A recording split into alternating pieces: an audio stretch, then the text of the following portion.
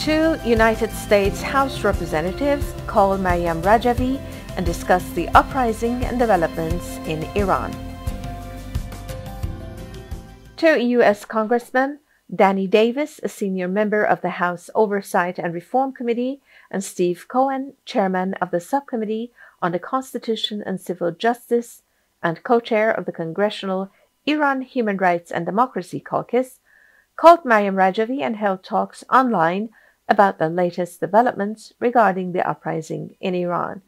In talks with Representative Steve Cohen, Maryam Rajavi said, "Women are playing a leading role in this protest, but their demands are not limited to rights for freely choosing their attire.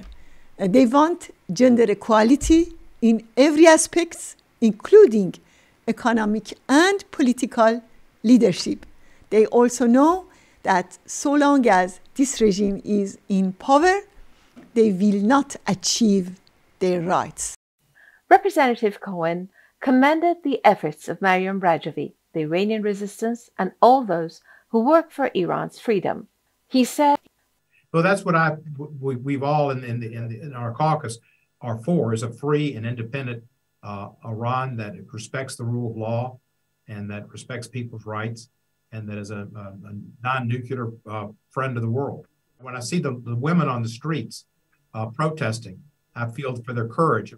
I thank you for what you're doing. I thank you for what everybody that for freedom in Iran is doing, and I assure you that I will remain on the front lines supporting the protests and supporting a free Iran."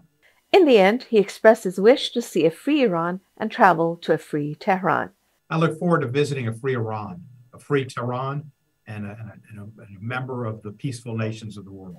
In her talks with Representative Danny Davis, Maryam Rajavi pointed out that the Iranian people's nationwide uprising has entered its fourth week.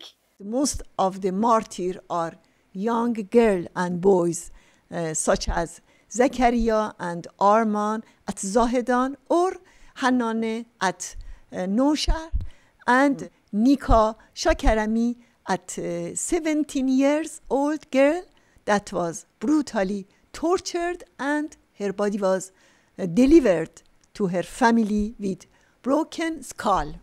And regime threatened her family that they must not talk, but her mother has bravely exposed this crime.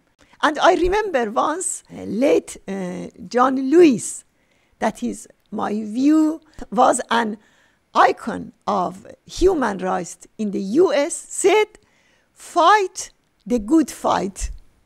And now the Iranian people and resistance units and rebellious youth in the streets of Iran are determined to do so. Representative Davis closed his remarks by saying, "I admire your work and will continue to support it. Thank you very much, and we will follow suit, follow up, encourage our government to be as supportive as possible. And I always say to continue, the struggle must continue, and we will conquer without a doubt."